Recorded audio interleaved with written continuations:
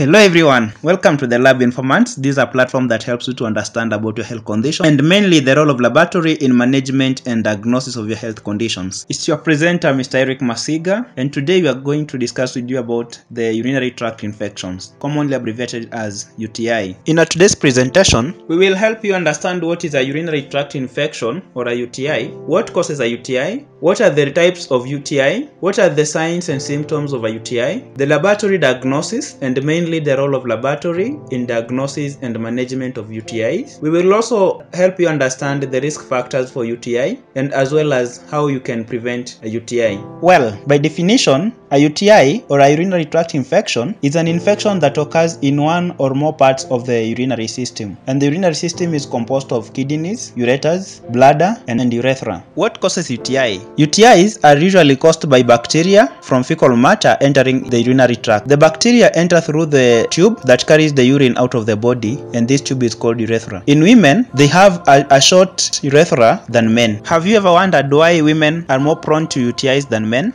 The reason is women have a short urethra than men, and this means bacteria are more likely to reach the bladder for women or kidneys of a woman and cause infection easily than in men. UTIs majorly present itself in three different forms, and these are pyelonephritis, which is the infection of the kidneys, cystitis, an infection of the bladder, and urethritis, which is the infection of the urethra. Pyelonephritis or UTI infection of the kidney can present itself with symptoms such as frequent and painful urination, back, side, under the ribs, or groin pain, chills and high fever, and in some cases nausea and vomiting. Some of the signs and symptoms of UTI to the bladder, which is cystitis, can be pain or burning while urinating, frequent urination, a feeling the need to urinate despite having an empty bladder, bloody urine, and pressure or cramping in the groin or lower abdomen. Urethritis, which is a UTI to the urethra, can present itself with some symptoms or signs like urethral discharge, penile itching or tingling, and dysuria, which is difficult in urination.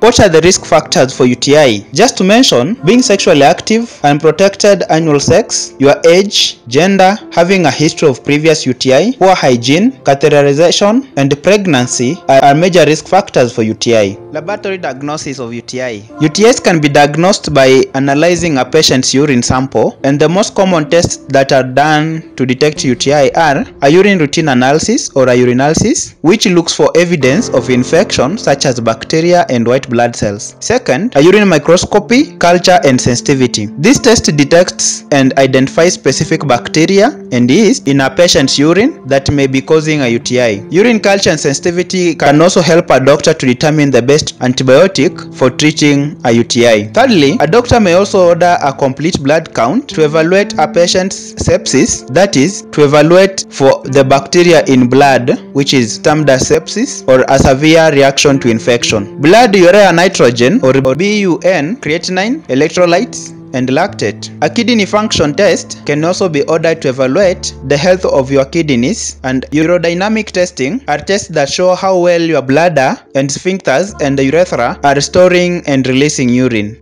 In conclusion, how is UTI prevented? Well, you can put these factors into place. Empty your bladder soon after the intercourse. Drink plenty of warm water. When you go to the loo, wipe from front to back. Explore your birth control options. Preferably consult your doctor. Avoid potentially irritating feminine products such as deodorant sprays, douches, scented powders, scented pads, or tampons in the genital area. Try taking probiotics. Check with your doctor and practice good hygiene. I am certain that takeaways from this channel furthers and deepens your thinking and equips you to stay on top of your health. Like and subscribe. Thank you. Bye bye.